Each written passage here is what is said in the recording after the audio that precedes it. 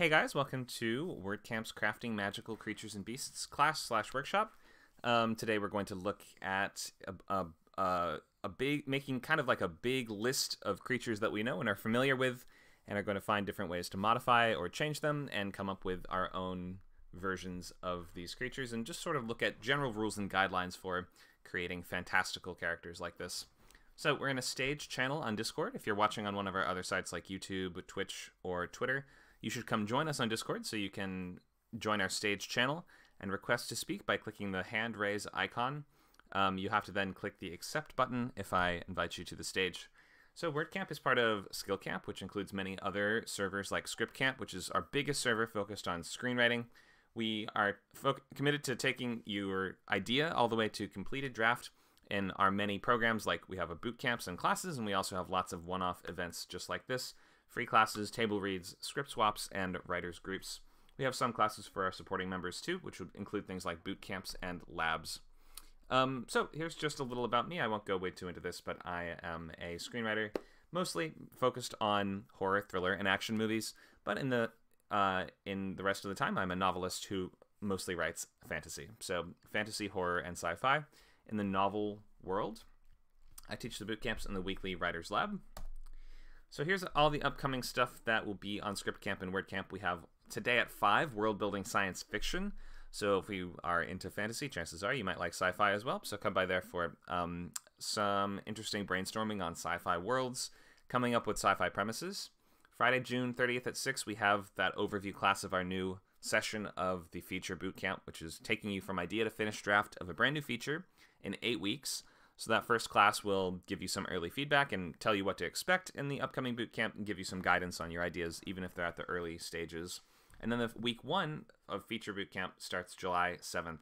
And that's going to be running Fridays from 6 to 8 p.m. for 8 weeks. We then have the first class of our TV pilot in 6 weeks program starting July 9th. That's going to be running Sundays 10 to noon. And we have a new session of novel bootcamp. That's going to be Saturdays 12 to 2 starting July 22nd. Also, upcoming QA session, AMA session, Ask Me Anything on the writer's strike with WGA member Max Perry, who's going to be answering all your questions Saturday, July 15th from 12 to 2. Okay, so here's just a recap of those dates if you wanted to see those.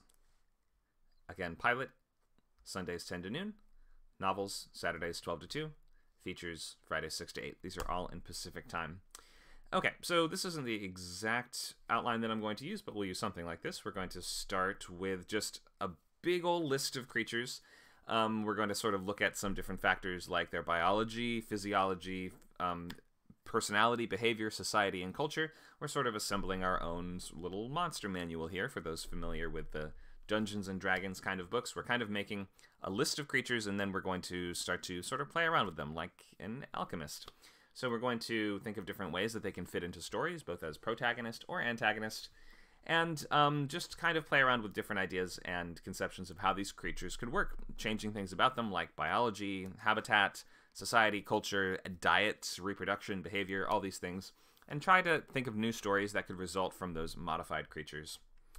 Okay, so I think where I want to start is quickly breaking down the difference between folklore and mythology, and then we're going to start by just making a big list. So we're just going to call out whatever creatures you want. We're going to try to assemble as big a list as possible. I'll give you guys in as big a list as we can in like 5 to 10 minutes. I'm going to give you just some guidelines to begin with, though. So folklore refers to traditional beliefs, customs, and stories of a community or culture. It often will include legends, folktales, and proverbs and things like this that are passed down orally from generation to generation. So folklore creatures are going to be things like ghosts. I mean, that's one of the most common folklore characters seen in every single culture, though they're not the same version exactly. Ghosts are going to be a really universal folklore concept. So we can write that down in our sort of pre-Tolkien category. And then we have mythology, which is often going to involve gods, goddesses, and their descendants or creations. And these stories are often written down in religious texts or literature and are considered more in, at least at one point, were considered true by some people as in a religious context. So mythology might involve characters like, Hercules is a mythological character. And we can say things like the Minotaur is factored into the mythology category too because he's introduced in a myth. And is part of the larger sort of story. He's like I forget exactly what the Minotaur's backstory is, but I think he's like the misbegotten child of a god or goddess, right? So in any case, we can see that is linked directly to the gods of that specific pantheon, so to that end, we have to consider that mythology. Okay, so we're going to separate our creatures into just the basic categories of pre-Tolkien, which is going to include all this kind of antediluvian, biblical, mythological, and folklore characters like Ghost and Cyclops. Then we have Tolkien, which is going to... They're not all original characters to Tolkien, but Tolkien kind of acts as this pinch point in the hourglass of fantasy, as some have said in the past, meaning that everything... he sort of gathered everything that existed, and everything after Tolkien is sort of shaped by his vision of how these things can all fit together. Because we had stories about elves and stories about dwarves, and stories about, small people that live in the forest and things, and goblins and things like this. But he kind of combined everything into a coherent world that felt like all those characters had their own physiology, their own habitats, their own ways that they interacted with each other, their own really clear personalities, and he kind of defined how we thought about a lot of those characters moving forward. I mean, before Tolkien, elves were like little Christmas dudes. They're more like gnomes, right? He kind of considered this version of elves that was... he's cobbling together sources largely from sort of Norse-inspired epics and things like this, and, things like Beowulf. But his version of elves, and there's a couple of different types of Tolkien elves, but we will look at sort of just high elves, which are called Calaquendi in Tolkien language. And these would be the sort of the elves that we only ever see standing on balconies staring out into the wilderness, but they have kind of a very refined sense of culture. We never really see them lift a finger. They're very sort of standoffish, cold, and refined high society elves. And that's kind of like the Tolkien version of them. And then of course, we see other versions of elves too, like Santa elves, right? We could probably put Santa elves in the pre-Tolkien category.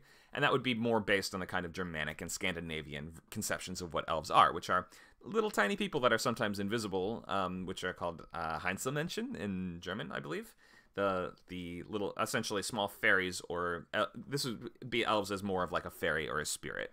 So that's kind of the pre-Tolkien conception. So we can double up a little bit and have multiple different versions of some of these characters as they've been defined by specific authors or specific creators.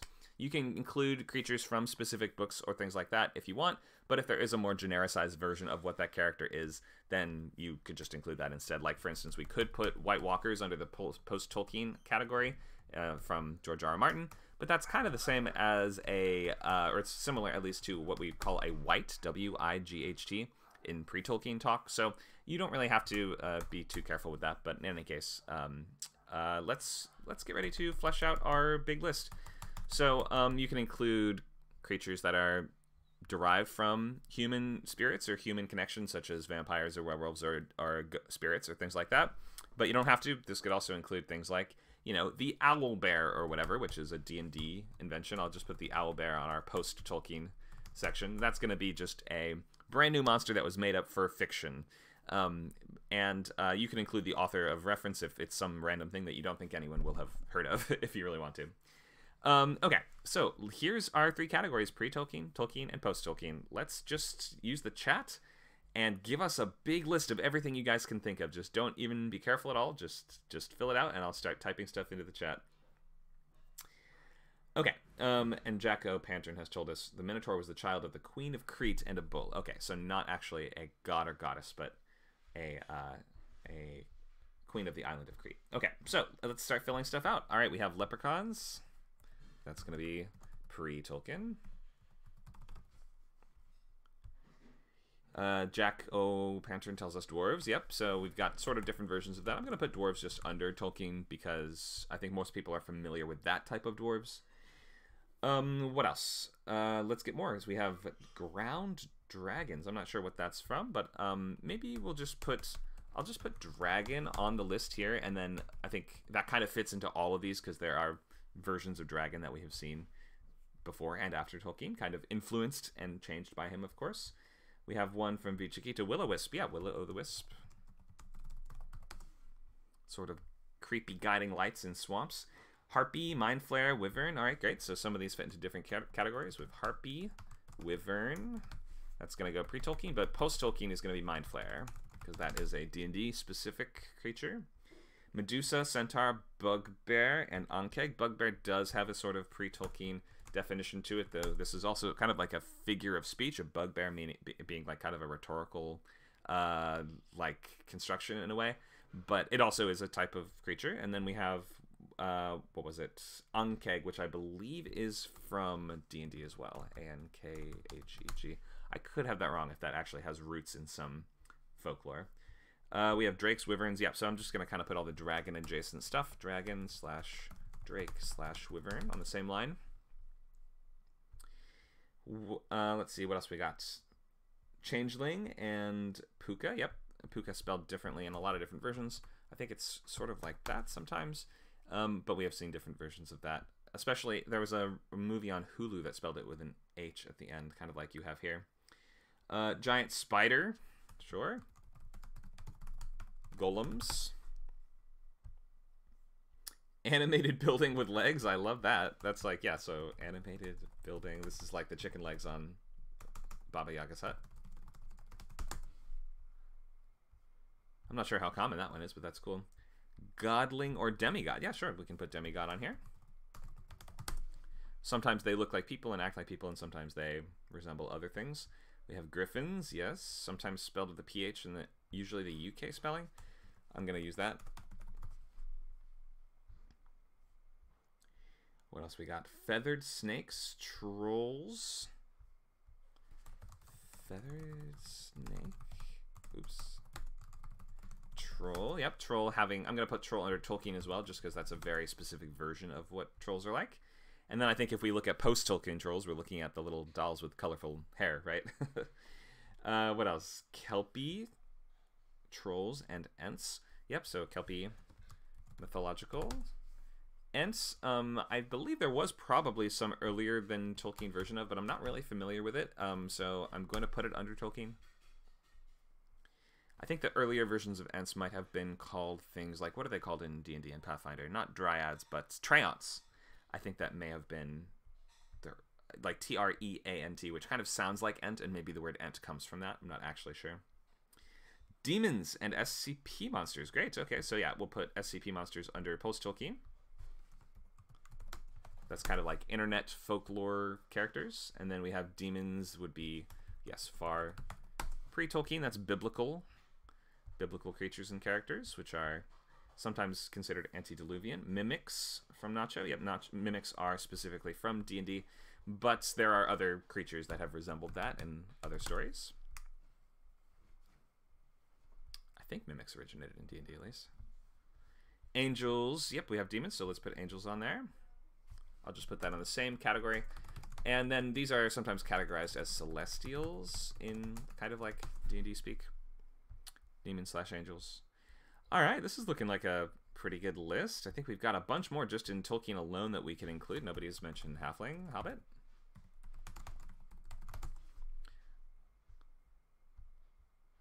Somebody did say orcs with a K.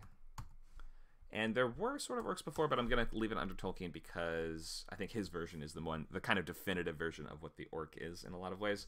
The post-Tolkien orc is a little bit different. The Tolkien orcs are a little bit more kind of like centered on this fear of industrialization and invasion. So they're kind of like World War I Germans in some ways. And you can see that influence, obviously, because Tolkien fought in World War I. They're kind of servile, and they act in big armies, and they're kind of like ferocious man-eating creatures. Whereas post-Tolkien orcs in the kind of like... there's some different traditions for them. In some versions, they are a little bit like noble savages is how they're portrayed. Sometimes they're portrayed more militaristically, which in D&D split them between orcs and hobgoblins, which kind of took on the fascist tendencies of orcs and split the kind of animalistic tendencies into a subspecies. And then we have, yeah, the 40k orcs, which are the kind of really crazy... I'm gonna put 40k orc on here just because that's such a great creature. But these are the sort of very barbarian style orcs, but that have a touch of psychic powers to them. And their kind of idiocy almost powers their creations in a way, which is kind of a cool way that their magic system works. We have Chupacabra for, yeah, cryptid or pre-Tolkien creature. Chupacabra. At least I think that's a older legend. Do we consider demons fallen angels? I think that Lucifer is a fallen angel, but I think he may, in some accounts, and I'm not sure what the actual mainline canon is, but that he created other demons. So I think the original Satan is an angel, but his offspring or minions are not necessarily. I could have that wrong. Dan asks, is a halfling considered a monster? Well, maybe not, but we're not just writing down monsters, we're writing down all creatures that we can think of. Let's see, anything else? Mothman, great, that's a cryptid. I think Mothman might have had original sightings in the 1800s. I could have that wrong, so I'm gonna put him up here, but if I'm wrong on that and he's more of a 20th century creation, then we'd put him under the post-Tolkien kind of cryptid category. Gnomes, thank you, Dan. Gnomes, that's a good one. Gnomes have a bunch of different sort of conceptions of what they're like. The sort of post-Tolkien gnome, I'm going to list as separate, so I'm going to say like tech gnome. That sounds like a cool book right there, doesn't it? Tech gnome. And so the tech gnome is kind of like the Warcraft version of gnomes, where we have kind of divided, because we have so many little characters. We have dwarves, halflings, in some versions of elves, and then we have gnomes, pixies, brownies, all these things. So in some later kind of fantasy media, we have decided that gnomes are inventors, and they use their little gears and pulleys and stuff to make little flying helicopters and things like that. So that's like the sort of Warcraft version. And 40k orc would be barbarians, future barbarians / psychics, inadvertent psychics. It's kind of a fun idea. All right, what else? Pincoya, like a Chilean mermaid type creature. I've not heard of that, but I'll put it up there in the folklore section. Pincoya, or maybe I can just say mermaid. Psychic humans. Okay, psychic people. We might not really be able to consider a separate creature, but a lot of these monsters actually do have psychic abilities of their own, or some kind of magic that they have access to, and some of them even have a whole magic system that sort of governs how the character works. Like, I don't think anyone's really mentioned vampires or werewolves, but they both definitely have complex magic systems that differ depending on the work that we're in, and every author has to kind of like define that character's rules very carefully. And there's a really long, really good wiki, TV tropes article, not wiki article, TV tropes, on different variations of different creatures. So for instance, it's called Our Creatures Are Different. So you can find a section on Our Vampires Are Different and see all the different sort of variations on how many different kinds of vampires work, right? We have everything from your sewer-dwelling creeps like the Nosferatu, who look like monsters and who kind of act like predators, as sort of like seen in the movie 30 Days of Night. Then we have the sort of very refined, very calculating, very high-class noble vampire. We have the goofy Count Chocula type vampire. I mean, there's so many different versions of these guys and how they work that there's whole articles just listing all the different types of vampires. Look at this. Feral vampires, classic Chinese vampires, Dampier, technically living vampires, technological vampires, vampires created by disease. We've got all kinds of stuff. So this is a great article. I'll link it in the chat. Our Monsters Are Different is what it's called. All right, we have a couple more suggestions of creatures that I'll include these, and then we can stop listing them for now. Let's look at... Oh, Zach is saying, what am I defining as inadvertent psychic? I'm referring to the 40k orcs specifically, which are sort of like barbarian savages that don't realize that they are psychic. So it's like they paint their vehicles red because they think it makes them go faster, and what they don't realize is that it actually does. It like magically makes the vehicle go faster because they've painted it red and because they believe that it will. So it's kind of like they're a race of creatures that don't know that they're psychic. Mutants. Maybe a mutant could be a magical creature. I think most of the time we say mutant, though, we're referring to something created by technology. We might be able to say kind of like a flesh golem would be a sort of magical version of that. So I'll just put the different subcategories of golem. We have everything from stone, clay, flesh, wood, just an inanimate object or an inanimate substance that has been carved into the shape of a person and that acts as a servant to whoever created it. All right, what else we got? Sirens. We have Lich from Dan. Thank you, Lich. Selkies, Shapeshifters, and Borrowers. I think Borrowers is the name of a book that's about these little guys. They're usually called brownies, I believe. Or some kind of house spirit. I'm not exactly sure. Different cultures have different names for these little tiny people that do chores or make mischief around your home. Shapeshifters. Yeah, various types of shapeshifters that we've seen. Anything else I've missed? Did I do nymphs? Asks Amanda. No, I didn't do nymphs yet. Good one. Nymphs. There's all kinds of fae that we haven't gotten to. And then, let's see. Kikimora, Strigia, Polednacy, and Domovoy. I think these are sort of just cultural specific folklore creatures. These sound like Russian to me. I'm not 100% sure if all of them are. I know the Domovoy is.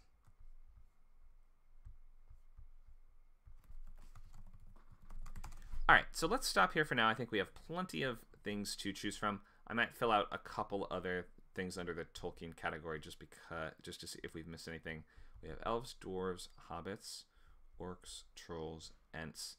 Do we miss any big ones? No, I think we actually got them, though. If we are going to just talk Tolkien specific, then I will include things like Maiar, which are basically just demigods / angels. Okay, so let's I see a couple more in the chat that I just want to make sure to add, and then I'm not adding any more for now, so we're gonna put a pause on that, but maybe we can continue to update this as the class goes on. So there are Rainbow has told us all the ones that we mentioned a minute ago. Kikimora, Domovoy were Slavic. Thank you for that. Yeah, we have dragon. I think we have dragon down already. Dragon. Yeah, we have a couple different variations of dragons like the wyverns and drakes. Elementals, I would say it does not quite fall under Golem. I'm going to put it under post-Tolkien, though, just because I think there have been elemental spirits in many different folklores and mythologies, but in the kind of fantasy D&D type world, we've defined elemental a little more carefully as almost like a creature or monster or person made out of that element. And we just saw a Pixar movie entirely based on this, didn't we? Okay, and then, yeah, we have ghosts already. Cool. All right, we're pausing the creature list for now. Once I include these last couple that Trollkeeper included that I wanted to paste in. So the last ones will be fairies, pixies, unicorns, and phoenix. Great. So we'll include fairies,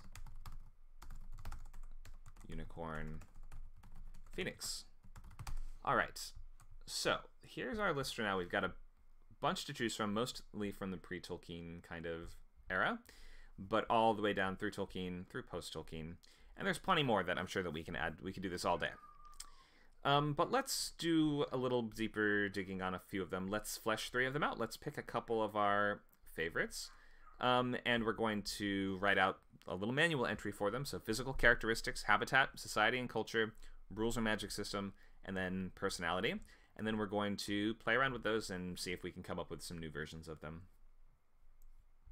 Dan says nobody mentioned any Final Fantasy creatures, do we? I guess not. That means I have to add Chocobo onto the list here. How is Chocobo? Is that right? Chocobo? Oh, it's with a C, not a K.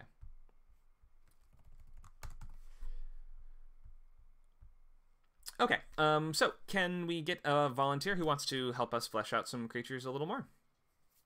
Any hands raised for this one? Pokemon, that's a good one too. There's a lot of different Pokemon to choose from. All right. Hi, Rainbow Eden. Hello, Eden's fine. I just changed it to Rainbow for Pride Month.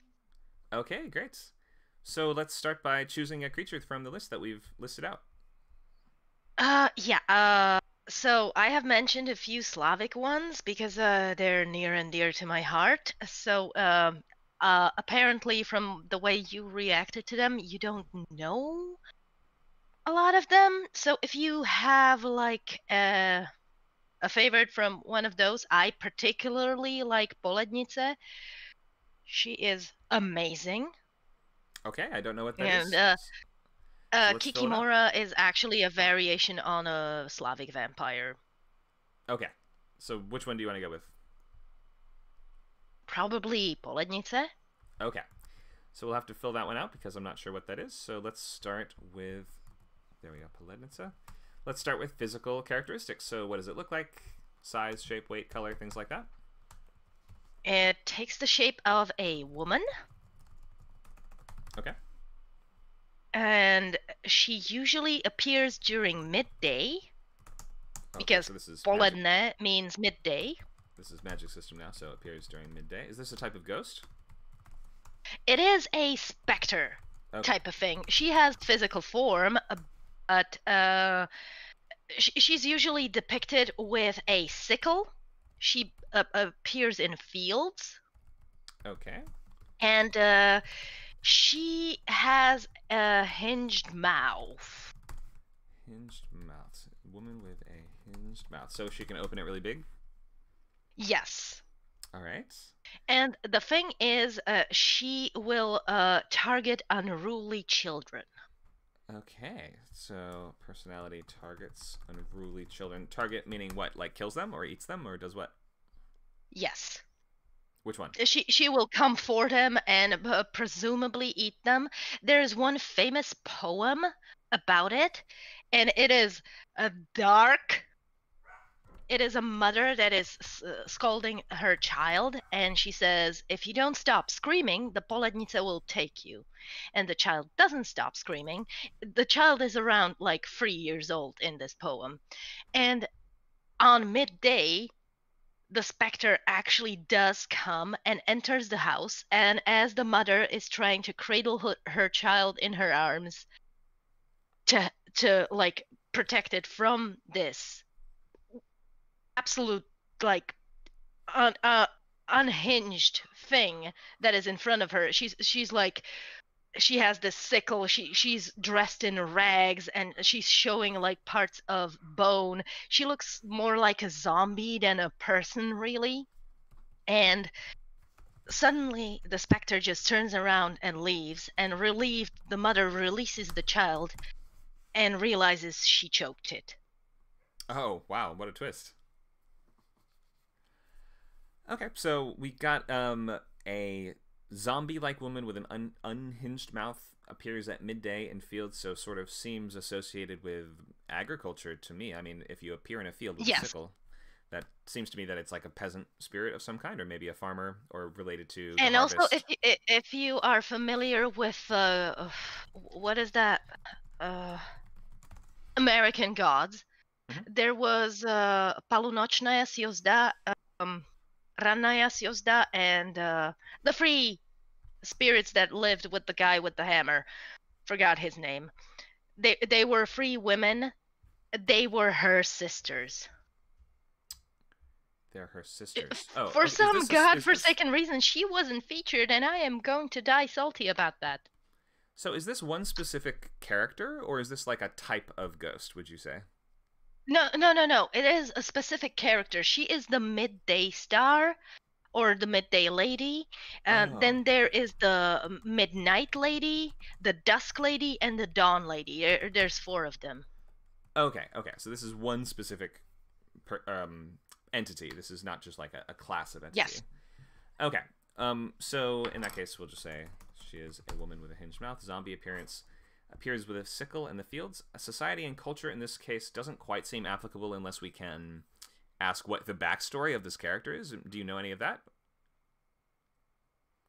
No, not really. I think they were 4 sisters cursed to be appearing at the 4 main times of day. Okay. And what culture does this come from? Slavic. Okay. Mainly Russian, but a lot of Czech fairy tales center around that as well. See, there you go. All right. And then, so what do we know about the magic system or rule set associated with the character? So she appears at midday. She is maybe drawn to misbehaving children? And if you call on her, she will appear. If you say her name. Oh, if you say her name. even if it's not midday? She will come at midday, but if you say her name, you have called upon her, and she's Okay, so she'll come during during the next midday, I guess, is when she will show up. And yes, the upcoming midday. okay. And in the poem that I mentioned, the whole kerfuffle about stop screaming happened in the morning, and she came basically when the mother and the child were having lunch. Okay, great. So, we have a little entry for this character here. We have how she appears, how and when she appears, how we can summon this ghost, the type of things that she does. As far as we know, she shows up to punish children and eat them, or at least is used by people to punish their children and to scare them into behaving. Let's change one thing about the character. So pick one of these categories: physical, habitat, society and culture, magic system or rules, or personality. And let's see what we can come up with. So maybe change it to the opposite of what it was before. So maybe you'd say instead of eating children, she I only don't eats feel old like people. she has a personality. Okay. Her personality is murder. Okay, so let's change it. What do you think what's something her personality could be like that's not murderous?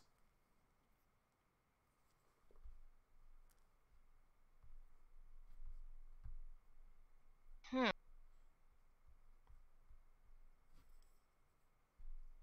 She is a field spirit, so she maybe use her sickle to do the field work during midday because Okay. that's the hottest time of the day. So the people would be cooped up in like in their house, and she would leave the crops uh for and to associate it with children. If the family is hungry and they're struggling, she would specifically target that That's good. Okay, so this is like and the it's just like the opposite of do the her. field work during the midday for them so they Yeah. can take care of the children.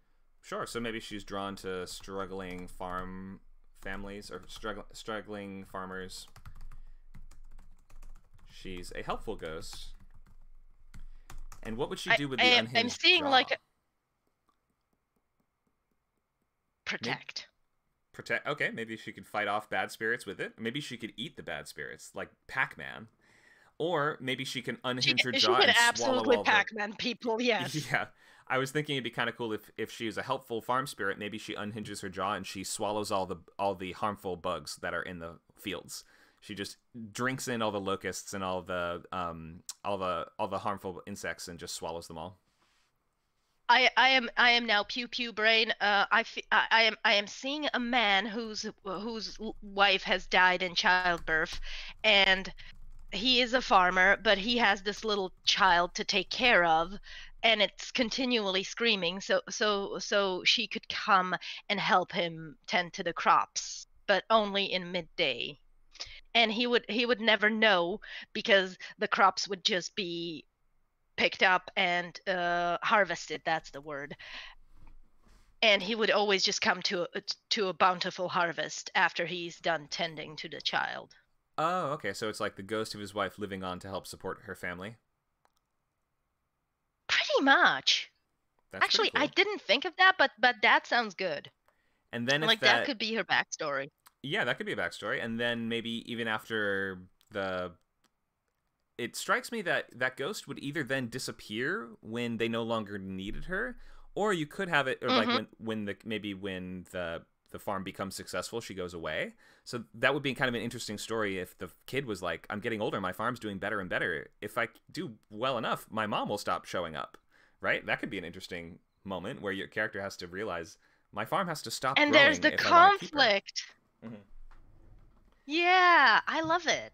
I love So, it. so that could be kind of cool if this is like uh, mother spirit maybe will disappear when the farm is successful. Or we could have it be that perhaps she will continue to persist and just stay there in like haunting. It's like a good haunting, right? So she's haunting the Uh-huh. fields in perpetuity. It could be that even once the husband and kid grow up or move out or do something else, she stays there and helps any other family that moves to that farm too. But that obviously And doesn't there sound could like be Ghost. a connection to the midday lady by ways that she the childbirth and the death of the mother happened exactly when the clock struck midday, and the Polednica actually came and gave the dying mother her powers so she can stay longer. Sure, that's cool. Died at midday. Yeah, maybe the clock kind of... She appears right at the time that the clock stopped at, like in The Conjuring or something like this. This is like the opposite of a normal Pretty haunting. much. Yeah, I like this. We don't see a lot of friendly ghost movies anymore, do we? Okay, And let's it's see. also a Go ahead. sin because she's scary, but the child is used to her because it's her or their mom, so she's not scared of the ghost. Yeah, exactly. I think that's kind of cool if the ghost still, because we only changed one thing, right? We only changed her personality. We didn't change her appearance. Yeah. So she still looks all messed up, but I think that's kind of I uh actually have a picture somewhere. oh great. Feel free to share. I kind of I like can find it. Give me when a the good second. characters are ugly, and we sort of avoid this in the like sort of Disney version of fairy tale folklore. It's like the pretty people are good and the ugly people are bad. But I kind of like when the ugly ghost is actually good and helpful. This one is kind of half pretty, half ugly because she has the wreath on her head, and I like it. Oh wow. I'll bring it up in the window here. So this one is pretty spooky. We've got the missing jaw with a very long tongue extending out of it, and then we have the the jaw's hanging around her neck like a necklace. That's a nice touch. And she's got the scythe, and she has one gardening glove, it looks like, and then has murdered somebody here. Okay. So yeah, imagine if you see this character in the field and you're just like, oh, that's just mom. No, don't worry about her. She's just helping out. Hey, mom. You just you look forward to seeing her. There's a much more Disneyfied version right under it here, but I kind of like the scary one better. Oh yeah, let me bring it Because up now. with kids when they're small and they get used to something that should be scary, they're not scared of it because they're kids and they learn that this is a good one, and Yeah, I don't care that their jaw is hanging off of their neck like a necklace, like you said. exactly. It strikes me that maybe she was killed in a farm accident. Does that sort of seem like that would explain why her jaw is kind of half off like that? I mean, this is the Middle Ages, so we don't have like a combine or something to run her over. I don't know. I mean, one wrong swing of the scythe, or maybe it was murder, I guess. But it feels like if she's holding a scythe and her jaw's cut off, it just feels like these things are linked somehow. But who knows? Maybe we could do Could a story be. where we have to figure out who murdered the ghost. Who She done can't. it? Yeah, she can't tell us. She doesn't have a jaw. She can't talk normally, so we have to investigate. All right. So this is a cool new version. We've come up with the nice what's her name? How do you say it? Polenice. Poledince. Okay. The nice Poledince. Do you have a new name for this version? I mean, it literally means midday lady, so I don't see anything wrong or murderous about that name, so I think she can keep it. Yeah, or maybe we could say the Midday Mother if it's kind of like the Midday mother, that's good. That's good. This is why you're the writer. yeah. So the mother kind of like takes care of the farm, I guess. She shows up at midday to be well. We're sort of looking at the medieval definition of a mother, right? Which is someone who takes care of the farm and the family. So she shows up for like I guess And an also, hour. she's kind of a reapress. A You know, what? like the Grim Reaper? Oh A yeah, yeah. repress? Is that I've never heard reapers as a word before, but I guess it does make sense. Yeah, I she just made it up. it makes sense. You know, like a seamstress, it's a repress. Yeah, I get it. Yeah, she's like a cheerful reaper. She's not so grim. Yeah, she makes reefs. She's fun. All right. This is a cool new version of this character. Thank you so much for volunteering. I love it. Thank you for having me. All right. Let's do a couple more. Do we have another volunteer? Another raised hands? Who wants to flesh out a creature with us, and then we will come up with a new version.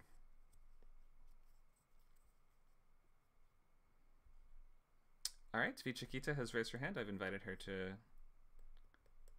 the stage. Can you hear us okay?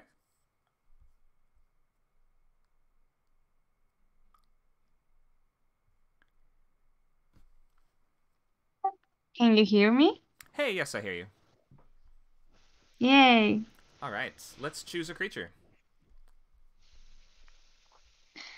I wanted to go with the Pincoya because I know her story and I would like to shift it a bit. Okay. Pincoya, it's like a mermaid?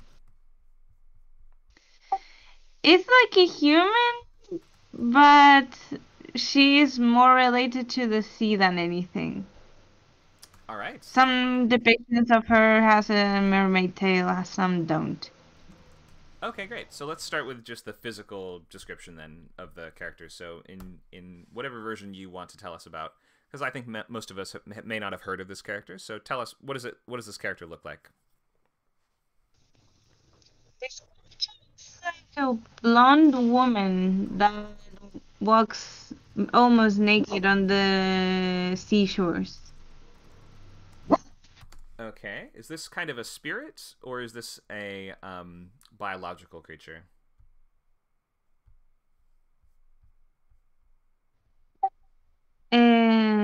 It's a mix of both because she was born out of a creature called Millalobo.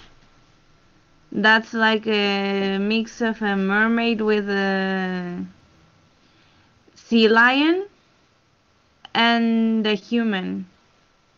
Oh, okay. So like she's born from a sea creature. I'm not sure how to spell the word that you just told us or the name of it. But so she's like a human that was born from a monster? It's like the king of the sea, like the version of my country of Triton and those type of things. Oh, okay. Similar to Triton. Okay, so she's like a magical sea, like a sea nymph, I guess we might say. Sea nymph. Kind of like these characters from Greek mythology. Okay, let's keep filling out our description. So we have physical. How about habitat? So you said she stays on the seashore. Does she go in the water too, or does she just stay on the beach? She lives in the realm of her father in the water, and she comes out to the seashore to bring the fish to the fishermen. Oh, okay. So she's a helpful character that helps out humans. But there's two ways that fishermen know if there's gonna be like good fish, is gonna be a good fish season or is not gonna be a good fish season. It Okay. depends if she's dancing in the shore or if she's sitting giving them their back. If she's sitting giving them their back, that means there's not gonna be many fish. And if she's dancing in the shore, it means there's gonna be a lot of fish. Okay. A bad fishing season. So she's like an omen, or she's giving a premonition to the fishermen, telling them about the. Okay, so she's like a she warns them about how the upcoming harvest season is going to be. Yes. Okay. Do you know? Does this character have a backstory that you know about? Any details? You said she's born from the King of the Sea and she lives in the Sea Kingdom. Anything else that you know about her? Yes, how she came to be is that she was born out of a human mother and the king of the sea. Okay. The human mother took her to her family with one only condition. She couldn't be seen and if she was seen she would turn into sea foam. She can't be seen. Okay, so can't be seen by who? By humans? By the humans in that moment when she was a baby. Oh, okay. She couldn't be seen by humans, or she would turn into sea foam. Does the Little Mermaid story take some inspiration from this? Do you know? I don't know. I think the Little But Mermaid it's a involves. really old tale from my country. Yeah, there's. I'm sure older kind of mermaid similar stories have a lot of elements in common. I remember someone turning into sea foam in the original Hans Christian Andersen version of The Little Mermaid. I could have that wrong. Somebody should look that up for me. Anyway, okay, so Yes, the Little so Mermaid is cursed, and the end when she turns into sea foam, and then she turns into like this air spirit and something like that, as okay, far as I remember. kind of similar. So let me just ask the question. So you family with one condition. So you're saying she was raised by a foster family on the land? No, to her mother and father, to her grandmother and her grandfather. Oh, okay. To her. So she was raised by grandparents? She couldn't be raised by them because her grandmother was curious and she looked into the baby, into the cradle, and the baby turned into sea foam. She Oh. ran to her daughter to tell her about this, and her daughter sent her back into the ocean to where her father was. And she was Okay. returned as a fully grown human, the way she looks now. Okay, so she can sort of never live amongst the humans again because she was banished from the land? Kind of. Okay, great. So we have a couple things filled out. We have physical appearance. We have a little of her backstory and what she can do. We have her habitat, rules, and magic. So I think she is able to predict how good the fishing season is going to be, or maybe she just lives in the water and can tell how many fish there are. So that's how she's able to warn the fishermen if it's going to be a good season or bad season coming up. Her personality seems helpful, charitable, and maybe it sounds to me if she keeps coming back to the land and interacting with fishermen, it sounds like she misses life on land. It sounds like she's kind of sad. I could have that wrong, but that's just my reading of that. If you keep coming back to the earth, and if originally you were cursed so people couldn't even look at you, but you keep coming back and keep helping them, then that to me tells me that she craves to come back to land in some way, or she wishes she could be a human again. Kind of like Little Mermaid again. Anyway, okay, so that's what we've got for this character, and maybe that's not your exact version of it. There's many different versions of these folklore creatures, but let's pick something and change it. Let's come up with a new version. So why don't you choose one of these characteristics, physical, habitat, rules, or personality, and make a different choice.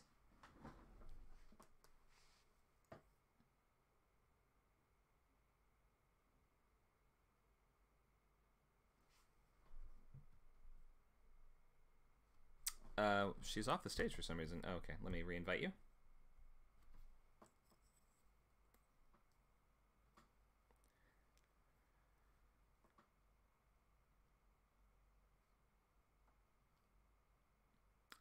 Hey, I'm back.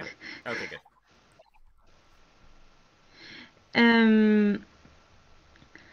I like this thing that she has, that if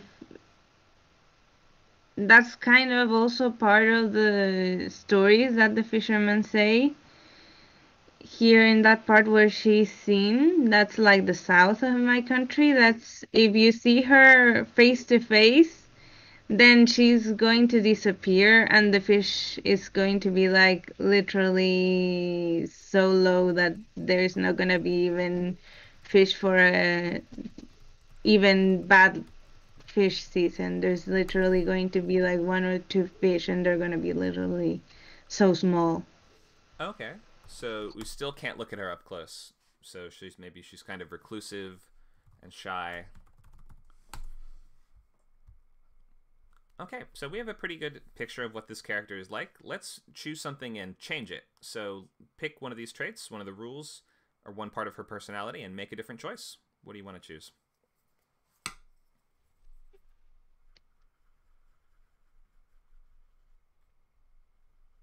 I would like to change a bit her backstory.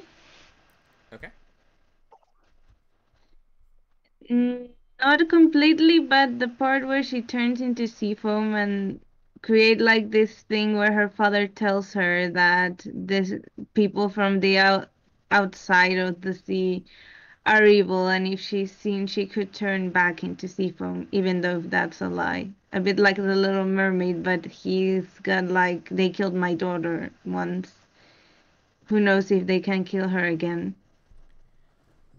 Okay, so what is actually different here, or what is being changed? We're saying instead of you're suggesting a new backstory in which she was not taken to live with the grandparents. Yes. Okay, so what happened instead? What should we write here? That her human mother hid her from the world. Okay, on land or in the sea? In a little house by the sea. Okay. Close enough for her to see her father. Okay. Anything else?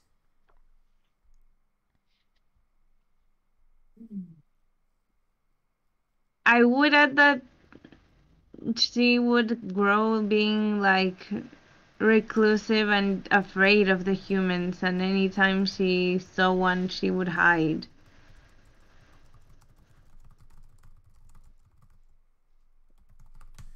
Okay, so she's terrified of humans in this one. In that case, is she as helpful to them? Like, does she still warn the fishermen about the upcoming season, or does she just stay away from humans altogether?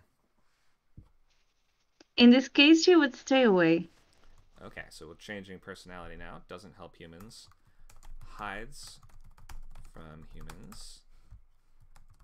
And lives alone. I mean, after her mother dies, she'd probably live alone, I would think. So in this version, oh, go ahead. I imagine she would be like this immortal creature since she's partly a sea spirit. Mm-hmm.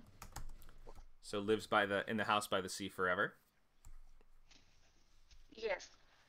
Okay, so let's start to think of, now that we've made these changes, what can we do with that character? Or what are some different stories that might be able to arise from this character now? So it seems to me, I'll just get you started with a suggestion, but you can take it wherever you want. If she has the ability to predict how well the fishing season is going to go, she has these powers that would be helpful for people, but all she does is hide from them, then you could do a story about the search for Pinkoya. Is it the Pinkoya, or is that her name? I'm not quite sure. But a story. That's her name. That's her name. Okay. Story about the search for Pinkoya. A group of fishermen desperately need to find her. Okay, there's just a suggestion for you. You don't have to use that. What do you think are some different story ideas that we could get now that you've made this change? I really like that story. And I would add more than that, that it would be like in the present day, like there's a fish problem that they're literally, or in a more like distant future, a bit futuristic, that the fish have like started to disappear and leave the shores. Sure, maybe in global warming and pollution and environmental problems are causing the fish to, the population of fish to run out. Yes.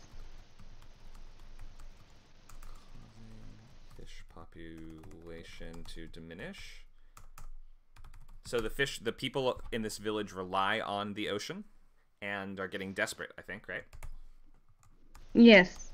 They are a fishing village, so they would live out of exporting and even feed themselves with the fish they catch.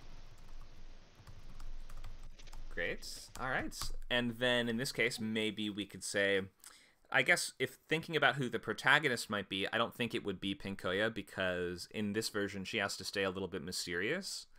And we probably don't want to start the story on her. We'd probably want to start with a human who either uncovers or remembers the legend of Pinkoya. Maybe his grandmother always used to tell the story or something like that. What do you think? Any ideas there as to who our protagonist could be?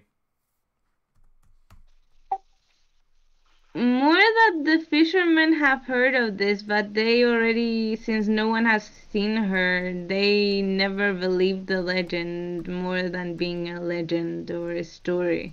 Okay, so the village people don't believe the fishermen. One of the yes, and one of the newer fishermen a young man, most likely, Okay. is like betting his life on finding this particular girl that everyone says can save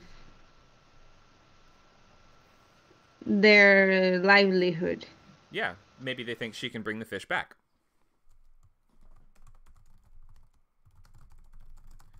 And I like how you said he's betting his life on it. So his reputation, he's going to spend all his money. He's going to try to get as many helpers as he can to make a big group, get a group together to search up the coast, up and down the coast to find her.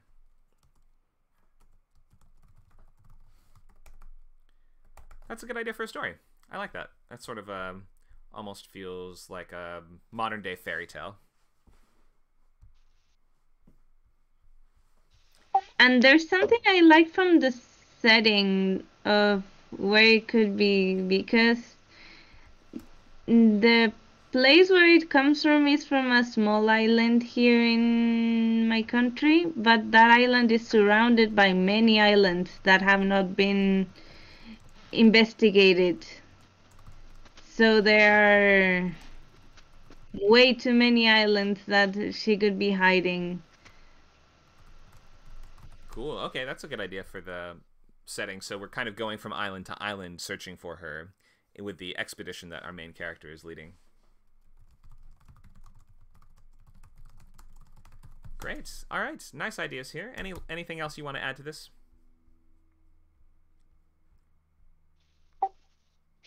I don't know if it would be useful that in those parts there are usually lots of witches, and they are quite possessive of their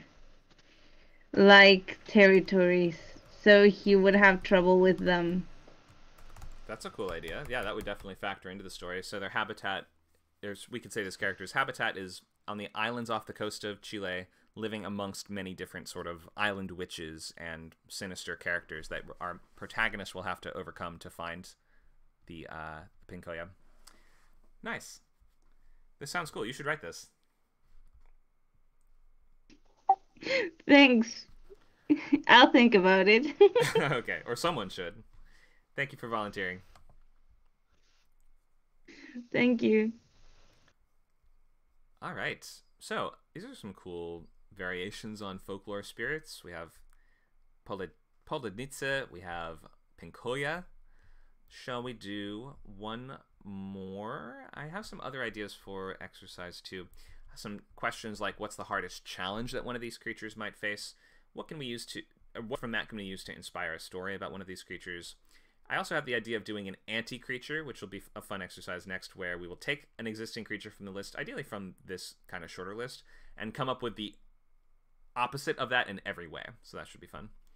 I think I saw Paul had a hand raised earlier. Paul, do you want to do one more creature?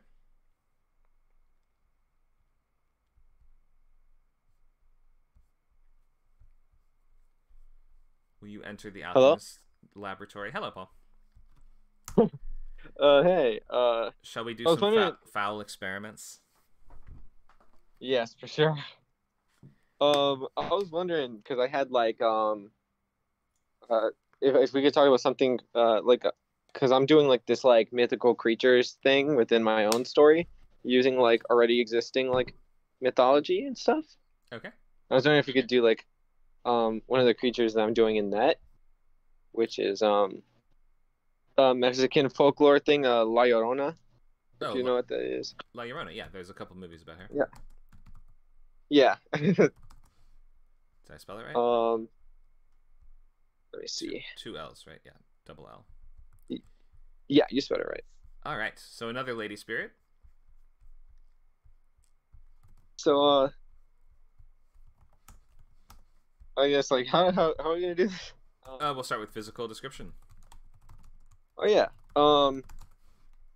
So this happened. I guess it's a really old myth. So it'd be one of those traditional Mexican dresses. I guess I guess I don't really know how to explain it. I don't know the word for it, but I know what it looks like. Let's Google it. Traditional Mexican dresses.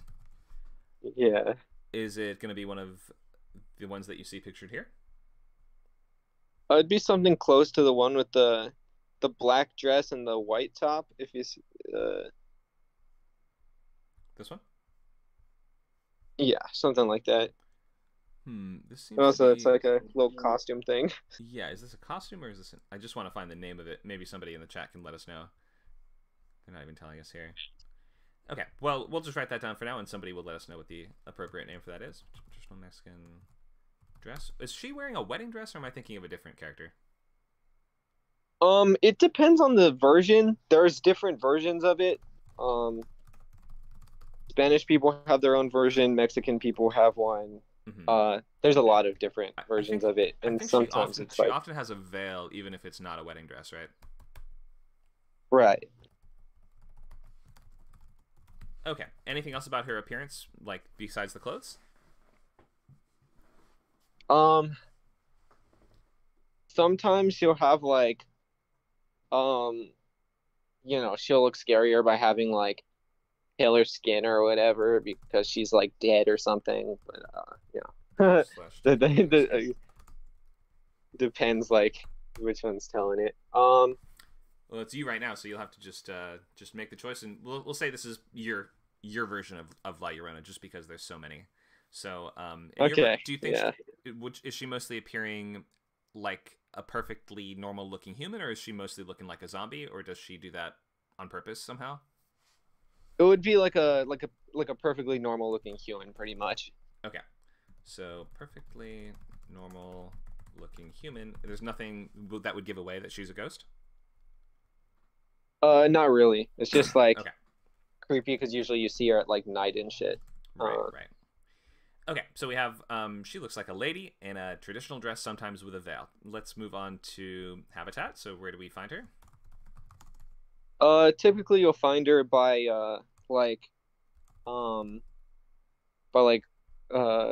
lakes and river basins, just bodies of water and such. Okay.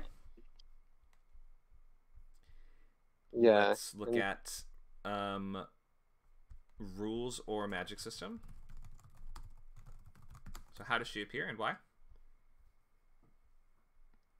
So it's because she really like she drowned her kids or whatever, and then she drowned herself after realizing what she did. And it's sort of like she now roams at night looking for her children, and when she finds kids wandering out past bedtime or whatever, she will take them, and if she realizes they're not her kids, she'll like drown them too. Sort of like a cautionary tale about like staying out too late. Wanders around looking for children, kidnaps children that she finds, realizes they aren't hers, and drowns them. So I guess we could say her personality is what? Apart from just murderous, Murderous. she's kind of in like this constant state of grief type thing, I guess. Grieving. Due to like the circumstances. And also, I mean, not just like as far as like grief, I guess regret goes with that too. Like mournful, regretful. And this is kind of one of those characters that I think, well, it depends on the version, but in the versions you've mostly heard, did she drown her kids on purpose, or was she like out of her mind for a moment in some kind of psychotic break or something like that? Or why does she drown the children?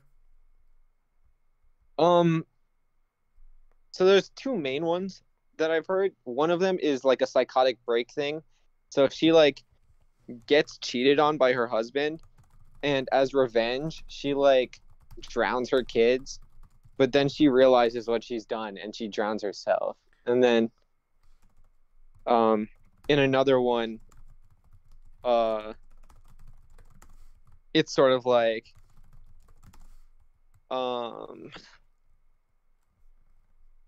it was sort of like even less of a reason to do that. Her husband was gonna leave her, but she had the kids and she drowned them, and then to punish him, Yeah. Okay. Dang. A lot of these are very weird. Yeah, this But, kind of makes her a little more villainous depending on like the exact rationale why she did this, right? Whereas if in a sort of modern context, we might come up with a version where it's like she has a legitimate mental illness. It's not like because her husband's leaving her or whatever, right? right. Okay, so different backstories, different versions of this. We'll try to stick with just one version, but we can list the other possible variations. Looks like some folks in the chat have told us about the specific name of these dresses, which I just want to paste in the chat, even though I can't pronounce these, I don't think. There we go. I'm not even going to try because I would sound very foolish. And here's another possible style. Okay, so we have physical, we have backstory, habitat, rules and magic system, and personality. Let's change something. What do you want to change?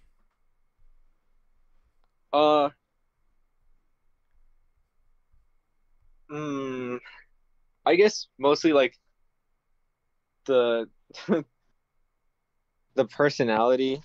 I think it's Okay. strange for them to like, I don't know, have this like they'll go and murder their kids and then they'll be like regretful about it, you know? Like Yeah, maybe she's thriving. Maybe she's child free, and she's like, I can get more done than I ever got done before. yeah. I'm Yeah. dual income, no kids. No, whatever. So sorry, bad suggestions. What do you see this meaning? So she's not Dual murderous. income. What is she doing instead? How do you see her personality instead, or how could we change that up and make it interesting? I still like the idea. I like the idea that she still stays around like these like river basins and these lakes and stuff. And I think it would be better if she maybe did that to scare people away from the possibility of drowning. Oh, okay. This is good. So in this case, she's still grieving and depressed and mournful and regretful, but she channels that differently. She channels that into a desire to save others from the same fate, right? Yeah. And so Like, she's going to as far wander as, around like- looking for children and be like, she's going to intentionally scare them away from the water so that they are safe? Yeah. So it's Okay. like, as far as like backstory goes, I would think of maybe changing it to like maybe her children drowned or whatever, and she drowned trying to save them. Oh, that's Um, and now to prevent the same fate for others, she like, cries every night to like scare them away. But it's also That's good. still like a situation of grief. Okay, I like that. So we've changed up the backstory, much more sympathetic version of the creature in this one. So she is helping people. So now we're gonna have to think of a story though. So we'll need a little conflict, right? So let's try to Correct. think of what would be a story now that we could only do now that you've made this change. Oof. She could be the main character of this version, right? Right. If you wanted, just because she's very sympathetic, and if we're it doesn't have to be, but it's up to you. What do you think?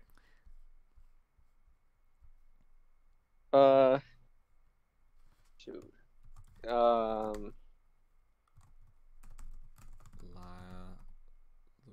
Rona is sympathetic and wants to help save children from drowning. It could be a situation where she can't really like physically do anything about it. You know what I mean? Where like her only way of like thwarting off people is to like scare them away by but also it's a situation where like maybe she's at like, I'm thinking like border crossing type shit, people are coming over here for like a chance at life or whatever, but it's also super dangerous and she's trying to stop them, but she really can't because they're kind of want to protect their children is, stronger or something. I don't know. It's a little bit of like conflict, and maybe they can see her, but it's a thing where they're past caring about that kind of thing, Okay, this would seem almost like in this version like the opposite of conflict though, right? Because she's trying to help, but I like the idea of people trying to cross a river or a border. It doesn't just have to be the U.S.-Mexico border. I think actually a lot of that is not really like there are a few river crossings to get into the U.S., but not all. Like there's a bunch of places you can cross that don't require a river. But in any case, it is an interesting idea that in order to cross into a new country to have a better life, you will have to get past a ghost. That's cool. But then let's ask, what's the conflict goes? What's the conflict though? The ghost is helpful in your version. Yeah, exactly. It could be a situation where maybe she realizes like she can't do anything to prevent this, so it's like I might as well help them type thing. So she has to scare off these like, agents or whatever that are patrolling and shit. Oh, okay, that's kind of good. She decides to help immigrants crossing a river and fends off the agents pursuing them. Or it could be other criminals pursuing them, right? It could be like if you wanted to have the villains be a group of human traffickers or bandits or something like that, then she maybe is going to protect and shepherd the immigrants. I guess we probably want it to be more than just one single river crossing. Maybe they need to get down a river. Wouldn't that be more like a movie? Or than like just crossing a river feels, unless it's really, really wide one, feels like it wouldn't take that long in a modern day setting. Unless this could also be before modern day. If this was historical, then crossing a river can take days of preparation. Think like Oregon Trail, right? Yeah. So what year would you want to set this in? I would probably do like an older situation, like Old West type shit, like. Cool. So new story. Old West. La Llorona. There we go. So in this case, we have a. Do you think it's a family crossing the border, or like a caravan? Yeah. Okay.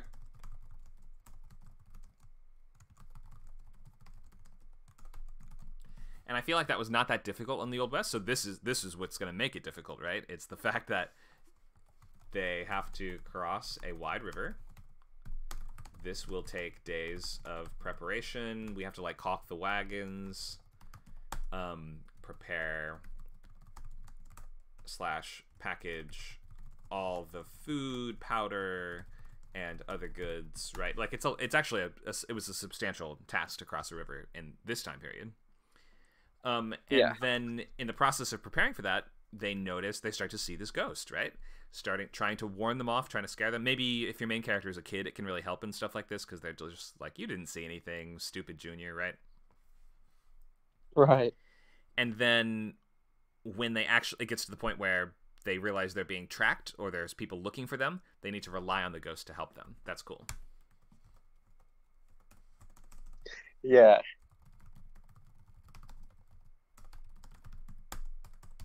The ghost, so I guess for now I would just suggest main character is a kid, makes contact with the ghost realizes the situation and decides to help them instead of scaring them.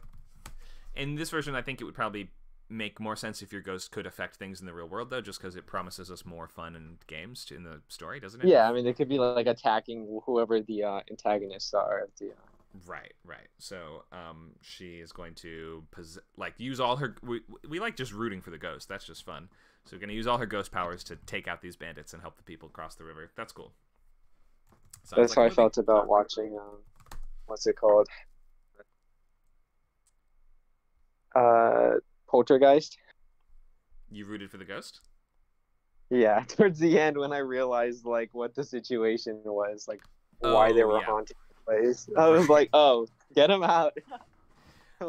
Let these people rest." Yeah, that's funny. It's that's one of those classic examples of we sort of deserve to be haunted in a certain way. Yeah. All right. Anything else you want to add to Sympathetic La Llorona? No, I think this is good. Cool. Thanks so much for volunteering. All right. Thanks, Paul. So some interesting new story ideas. I hope we're seeing that you can just change one or two things about the character and get whole new stories, or suggest whole new versions of these creatures, or we're sort of suggesting new protagonists, new ways that these creatures and characters can interact with the world. I want to do an anti-creature. Let's make an anti-monster. Let's get another volunteer.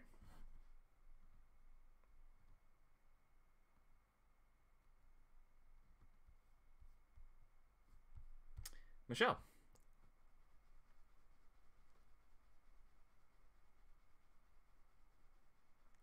I've invited you to the stage.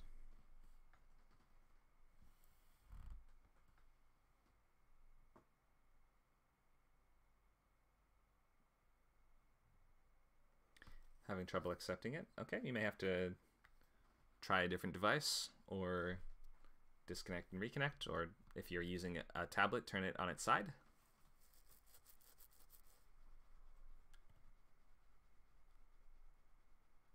Let me know if that ends up working, if we can help at all. I'll take another volunteer in the meantime if she's not able to get it to work.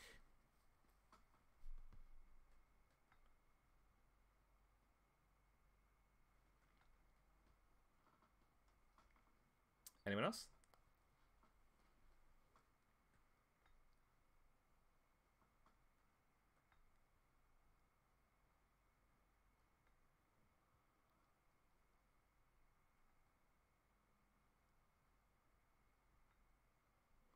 Nacho, Amanda, Dan?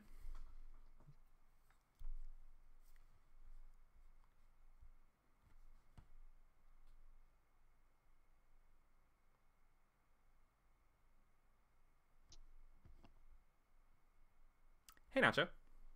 Oh, looks like Dan has raised his hand. Oh, he has? Okay. Hey, Dan. Hello. Let's do an anti-creature. And I've got these. Oh, just these three. Oh, I see. There's more on here. Let's see. Let's pick from this list. Let's see. Anti. No. When you say anti, does that mean the exact opposite of it, or do you mean more like a foil form? The opposite. So, like a werewolf that's a wolf most of the time, and it turns into a dude during when the sun is high. You know what? Well, that actually exists in Dungeons and Dragons, where it's called a wolfware, where they are, I believe, wolves that are actually cursed with a lycanthropy that turns them into humanoids. That's funny. I'm not even making this up. No, I believe you. D&D's got all kinds of crazy stuff. So you don't have to pick that one, or you can come up with your own version. But that's the spirit of what I'm talking about, like the opposite, the inverse of the creature.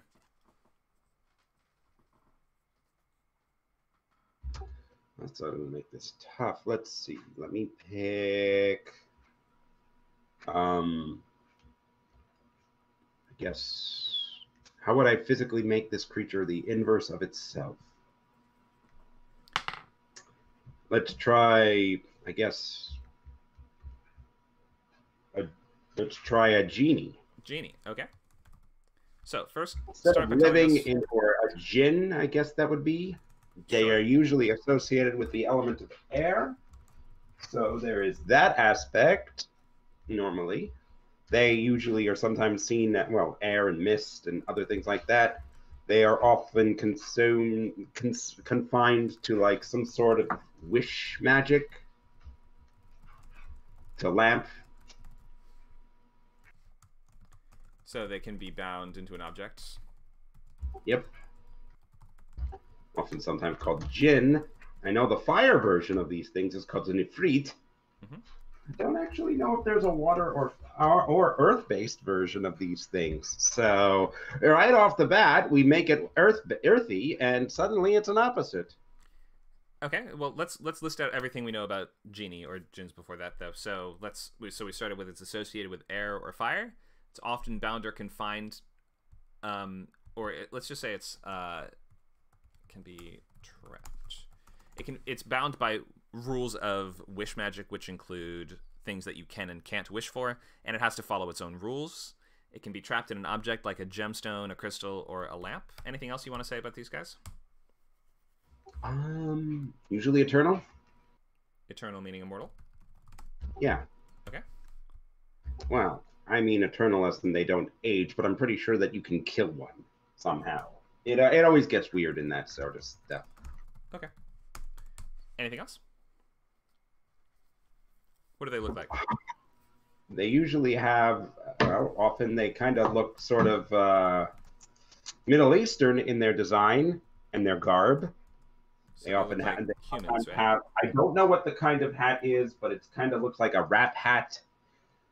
It kind of has that dome shape that you sometimes see in Persian. You know what I'm talking about? And they have the poofy pad and the poofy desert pads that you often associate with.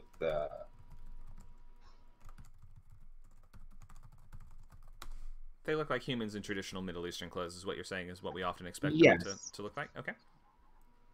And They how may big or are may they? not even have legs because the bottom half of them is a wispy bit bound to air lamp.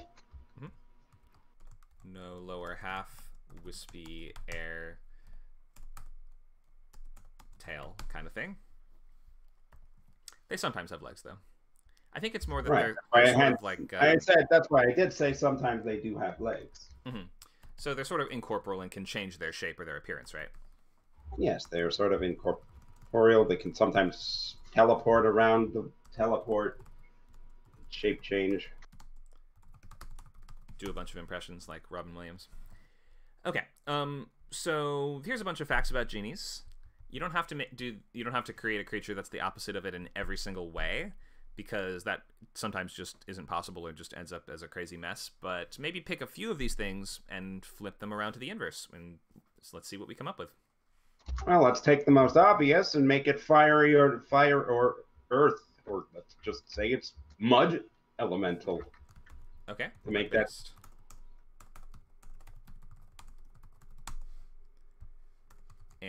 I'll just call it the anti-genie for now. Okay, what else? More chaotic in their perhaps lack of rules in their way their magic works. They may like twist reality itself. In fact, they prefer to twist reality simply so they don't have to be bound by rules. They hate being bound, okay? In fact, they are unbound. They just live wherever. Or maybe they're constantly traveling, right? That would be the opposite of being stuck in one place. They have to keep moving. Nomadic, just like the sands. Yeah, it would be kind of cool if they traveled with a sandstorm or something like that, like a migrating... Finding a new oasis to replenish their water. Very cool. They're nomadic / traveling. Maybe travel with a storm, just an idea.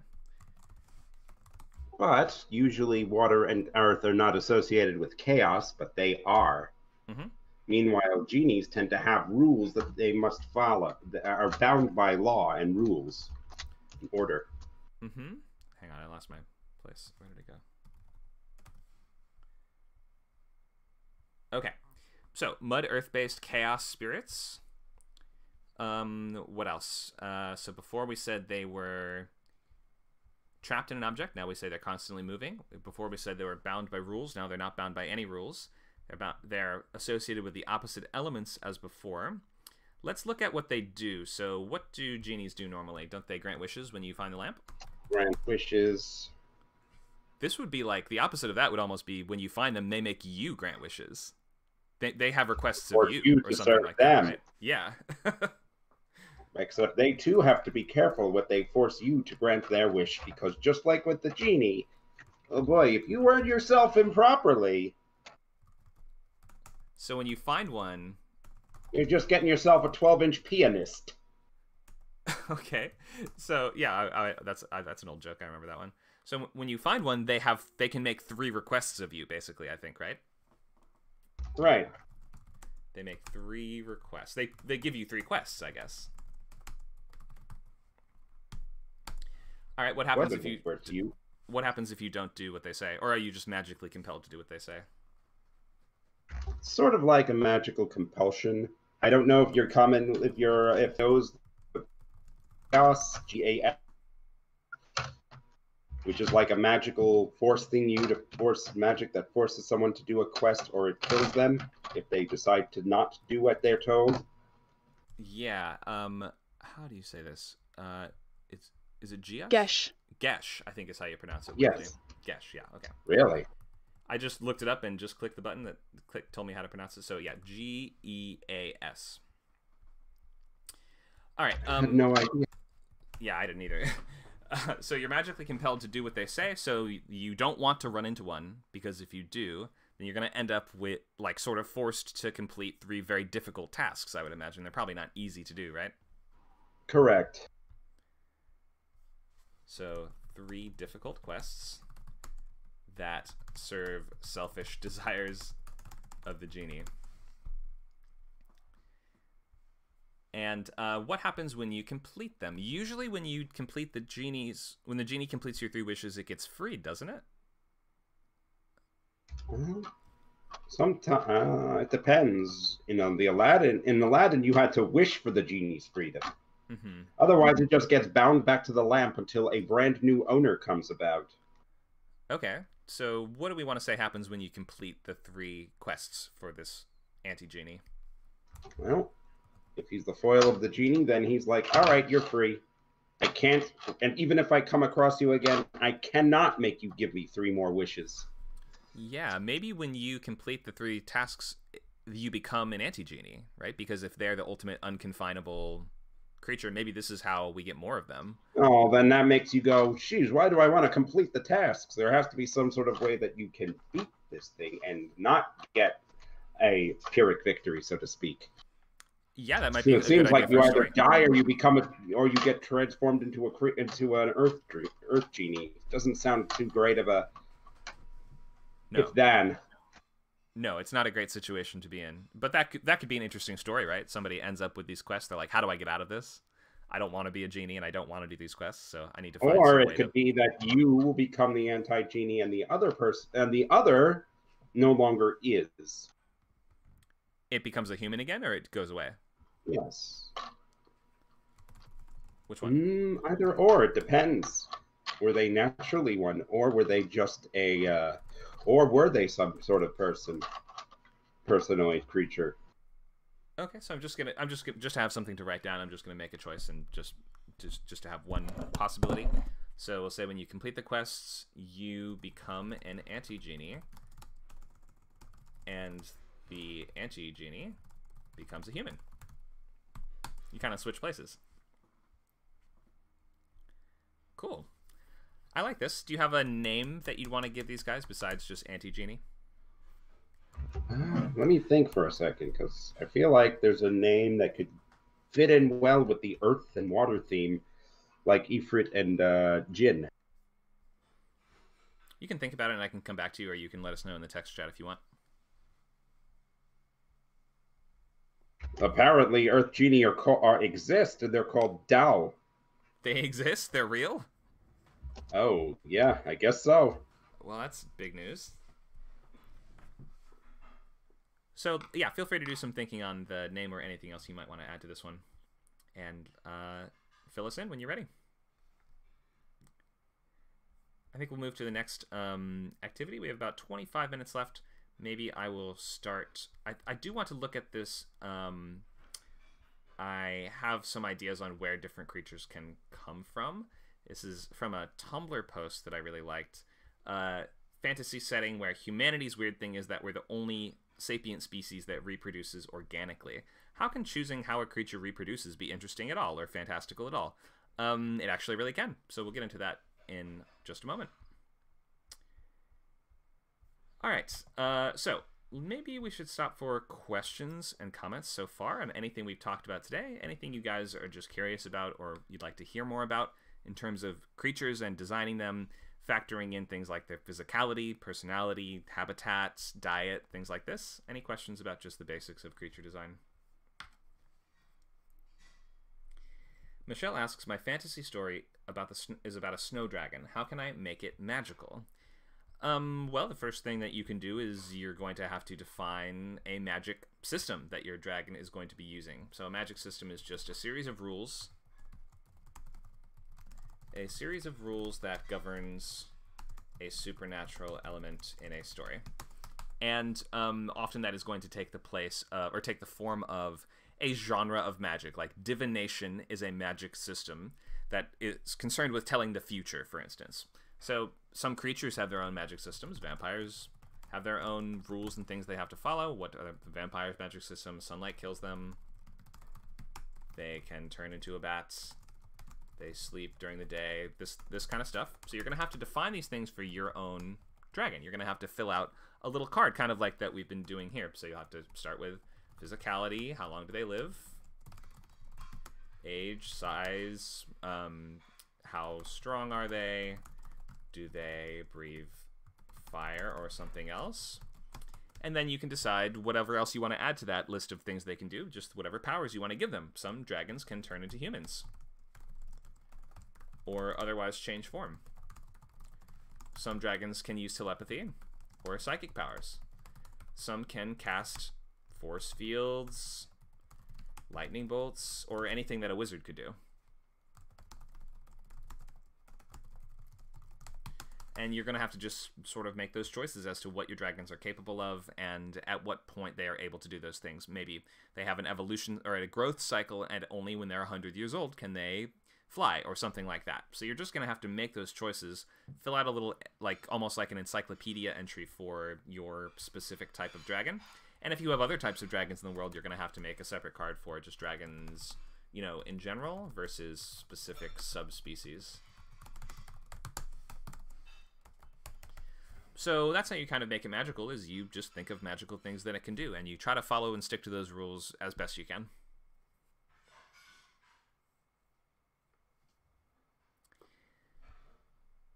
Alright, hope that helps. Looks like we have a question from Vichakita. I have 3 types of magical creatures for my story, and I was wondering if I have to make it sound real, or could I keep them ambiguous? So, in movies and TV, we don't need to go into as much detail on the specifics of how any of these creatures are working. In a book, you have more room with these characters and more scenes with them, and you just have to think through a little bit more carefully in a book the specific characteristics of these creatures and how they'll interact with each other. How does their biology make sense, and does it make sense that they live in the habitat that they live in? Things like that. Whereas in a movie or show, we can kind of gloss over a lot of that. You don't always have to worry about that as much, but there are some viewers who will still care. So you don't have to make them sound exactly real. You don't have to come up with the specifics of how their digestion system works, or what exactly they eat, or how long they live, or any of those things necessarily. But it should still feel it should feel consistent and like it makes sense in your world. So you can leave them a bit ambiguous as long as they don't do things that contradict stuff that they have done before. You have to just try to stick to the rules that you have created within that story. And then as long as they feel like they're sticking to that, then that should be realistic enough for most movies and shows. Good question. Thank you for asking.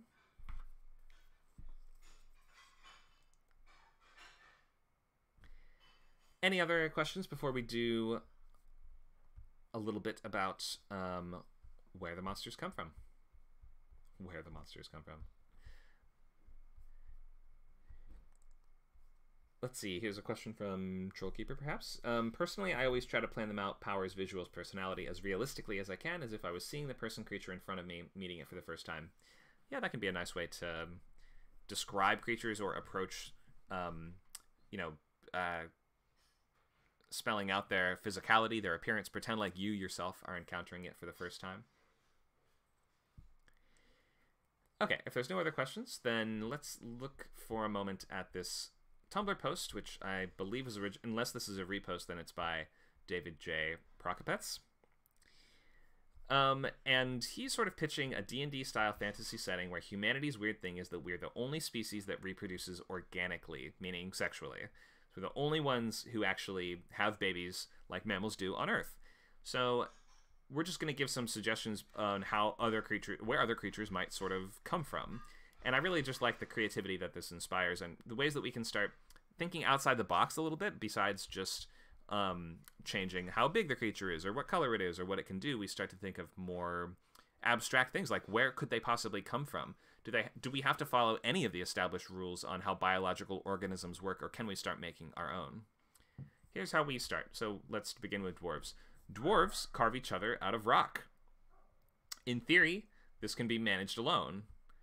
But in practice, few dwarves have mastered all of the necessary skills.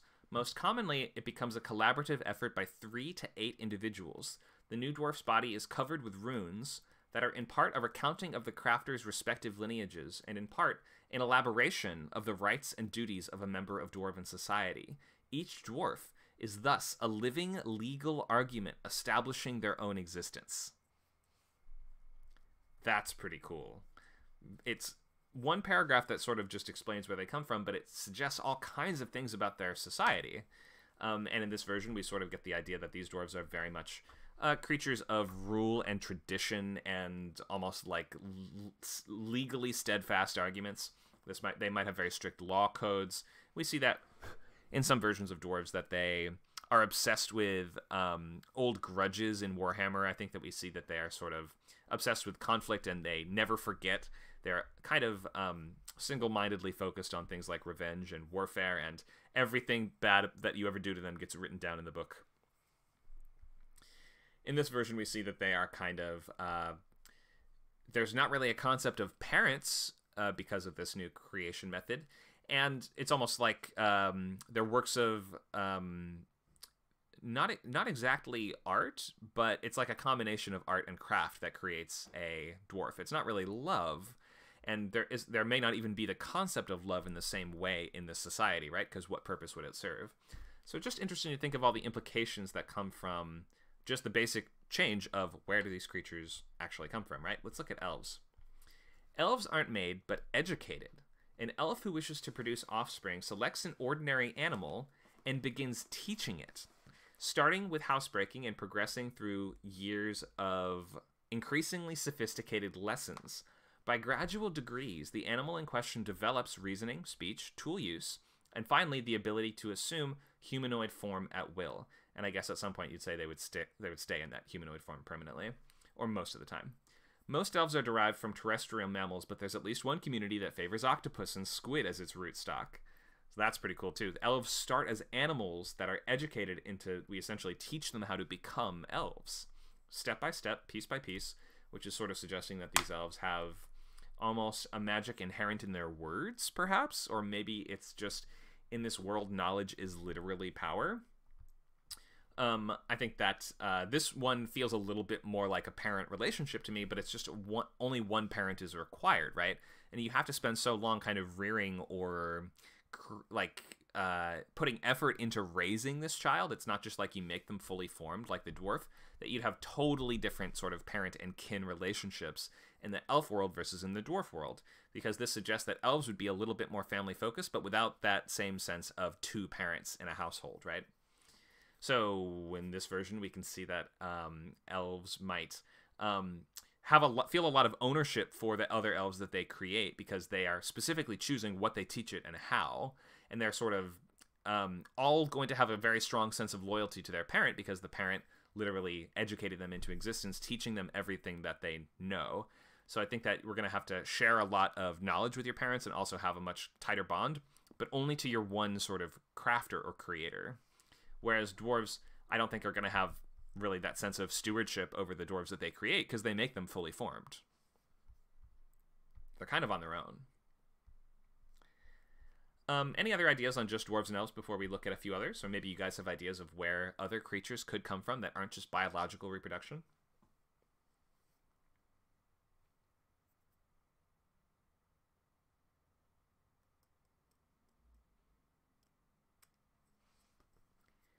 Don't see any questions or comments yet, so I'll just move on. Let's do goblins.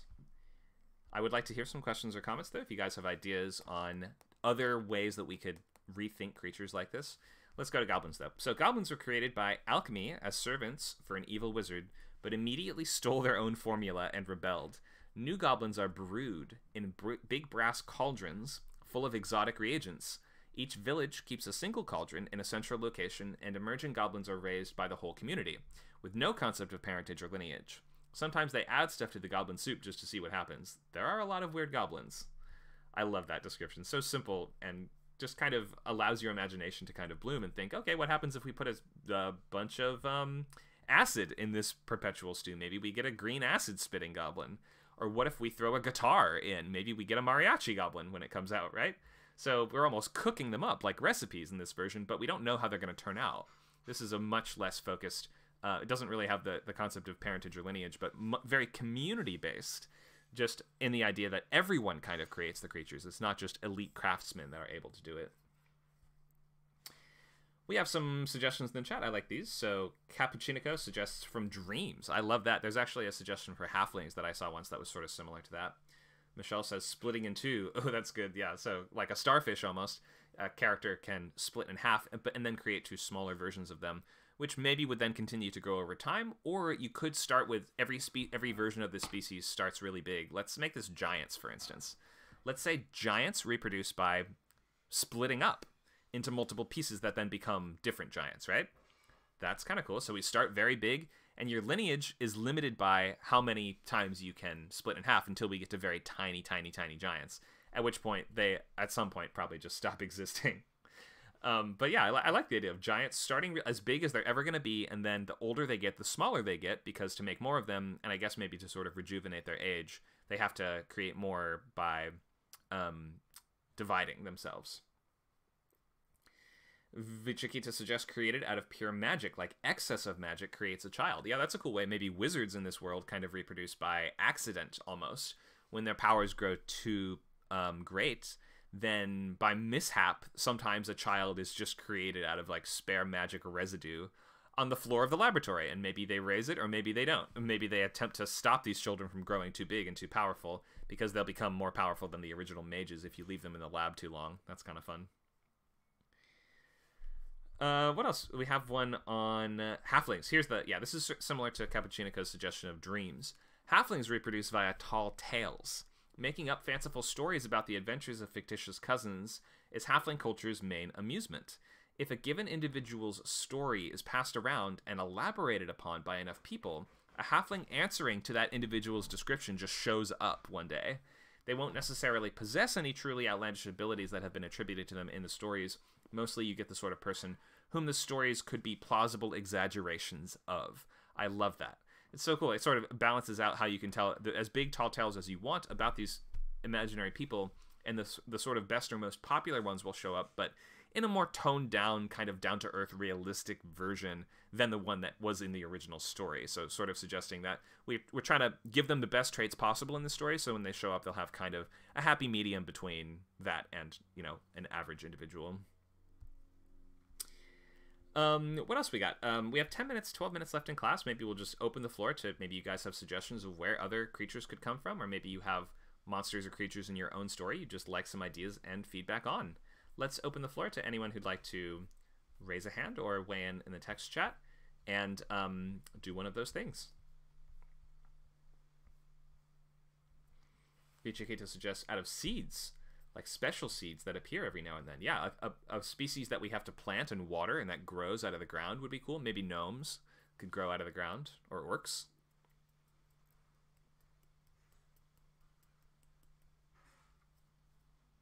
Hello. Do you have a magic creature you want to get feedback on, or do you have some ideas that you want to share with us?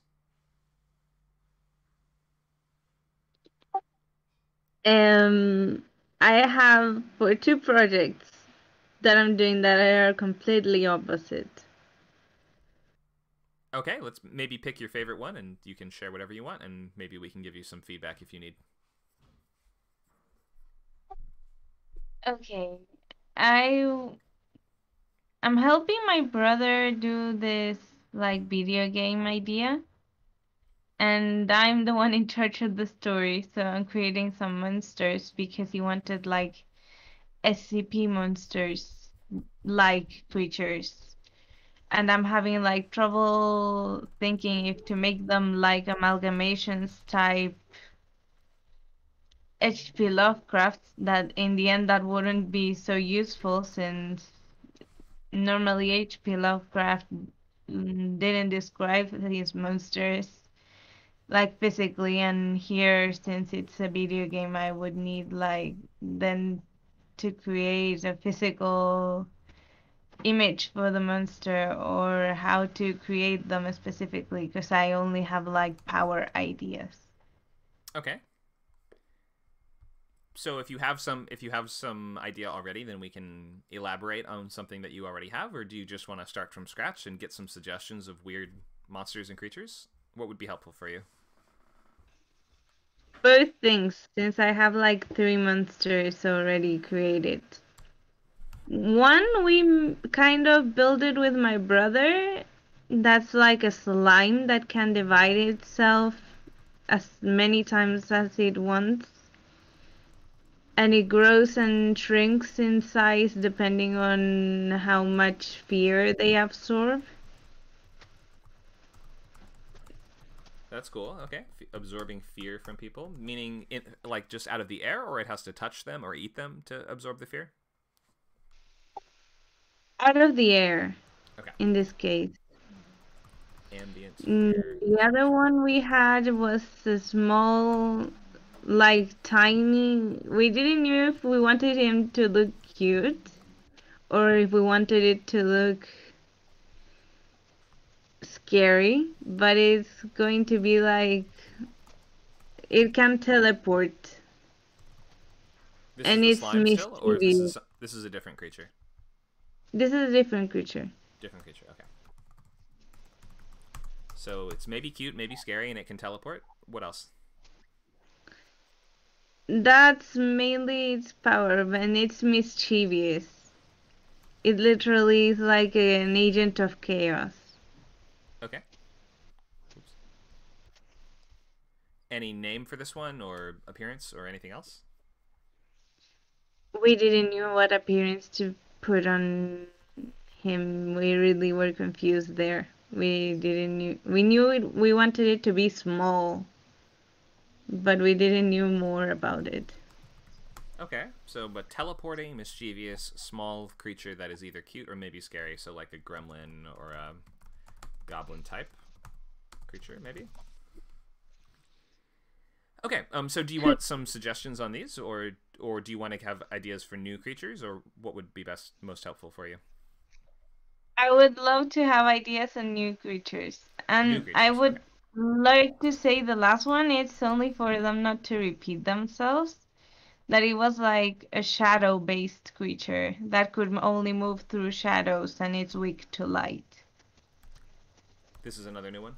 Shadow. Yes. Okay. So you're looking for suggestions of creatures that are similar to these, I think is what you're saying, or that are like along these lines. And that are, I mean, if we're looking at SCP or Lovecraftian type creatures, these are cosmic or eldritch horror monsters that may come from distant dimensions or outer space or the deep ocean, or they're just very alien to how humans work. So I find that a good place to start with these is not to start from the perspective of more tentacles, more eyeballs. Usually not the best starting place. I think it's helpful if you start with some kind of human fear. So, for instance, if we just start with something like the fear of vermin, right? Then we can eventually build up to, like, Lovecraft has these things called rat things or rat creatures in his stories, which are just like, it's a rat with a human face on it. And so that is like a nice starting point where we just sort of have like combined two animals to create something very alien, but starting with from the standpoint of something that people are afraid of. So if we're trying to create SCP creatures especially, these are usually ones that are going to have very abstract rules, or they kind of feel like they come from, they have some kind of arcane rule set that applies to them. Like an SCP creature would be like, it's a telephone that sits in the center, that like appears every 10 years, and when you answer it, you turn into a biomechanical ghost or something like that, right? So it's like a phone that appears every 10 years. That specificity and just the rules associated with it kind of make it feel alien and abstract in a way, because it just kind of feels like there's some rule set applying to these creatures that we are not aware of. So I'm gonna start with, let's start with a a household object. I'm going to start with not a phone. Let's go with a radio. So let's say this is... Oh, wait, actually, did we do that in the game? Am I just taking this from the game Control? I think I might be, but let's maybe not do a radio. Let's start with a car. Okay, so this creature is going to... Let's say it's going to be a... Does it live inside the car? Is it a biological vehicle of some kind? Is it a creature that other creatures can get inside and ride around in? Maybe let's go with... Actually, I might not be getting anywhere with the car. Maybe we'll start with a... I kind of like the idea of creatures riding around on other creatures or deploying smaller creatures. Let's go with a flying monster that can send off smaller minions / children. That would be kind of cool. And for a video game, these usually present interesting mechanics, right? So let's go with a bat / let's combine a bat with something we would never normally see a bat combined with. How about a helicopter? That's so crazy. So I'm going to go with a flying fuzzy mammal that has a rotary wing that rotates around its head like a propeller. Either that, or we could just say it has some mechanical parts on it. That could be kind of neat. It deploys its children, smaller bats, in a swarm to drain blood from people and bring it back to the host parent. All right, that's a super weird idea, but I'm just coming up with stuff off the top of my head. Maybe the chat has some more ideas. What do you guys think? Any other suggestions for strange alien SCP type creatures? Looks like we have a raised hand. Dosmani, do you have a suggestion of a creature for this exercise?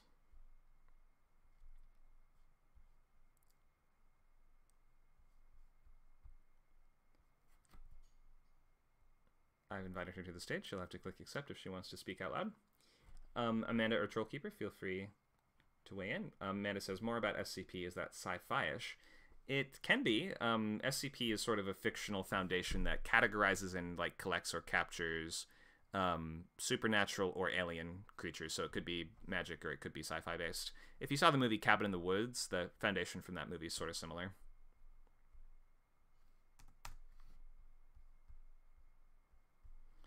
Rolling creatures are kind of interesting. Rolling like a wheel or ball. Any ideas there? Trollkeeper says, living creatures made out of elements, like a being made out of fire, water, earth, etc. This is sort of the Pixar movie that just came out, but yeah, elemental creature types.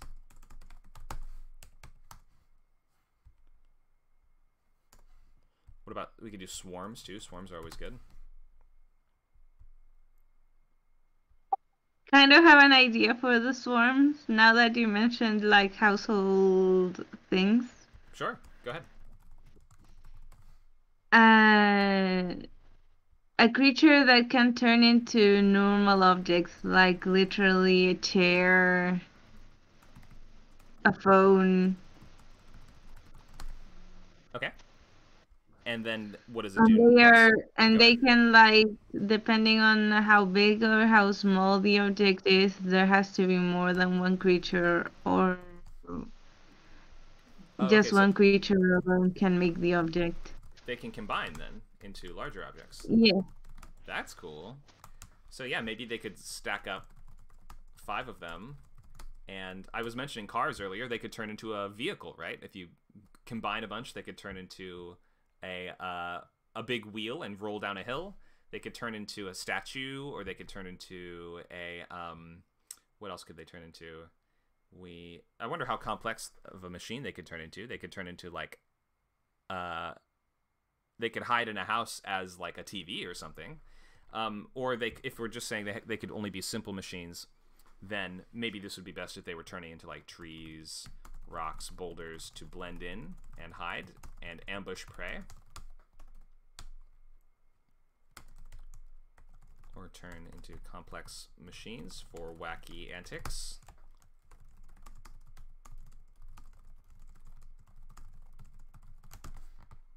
Any other ideas what it could turn into or what you could do with a creature like this?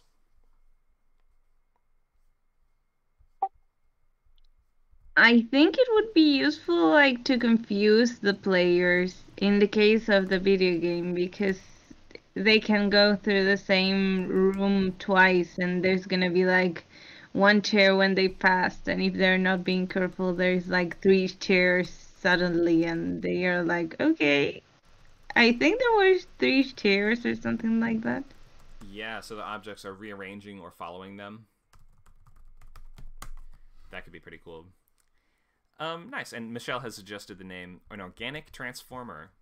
I guess that's kind of what it is. It's an object in disguise, just like the Transformers with the cars.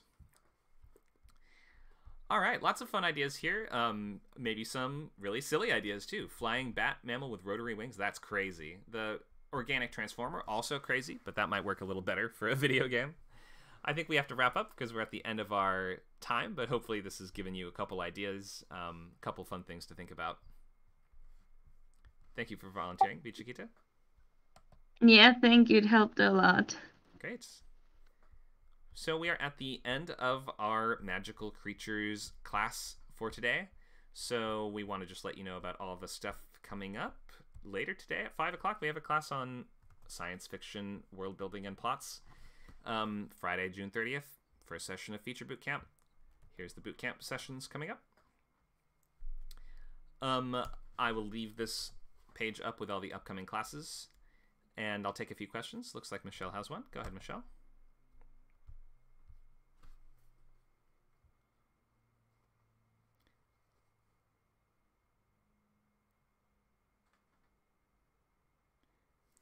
So I've invited you to the stage. You can either type out your question in text or you can accept and ask out loud.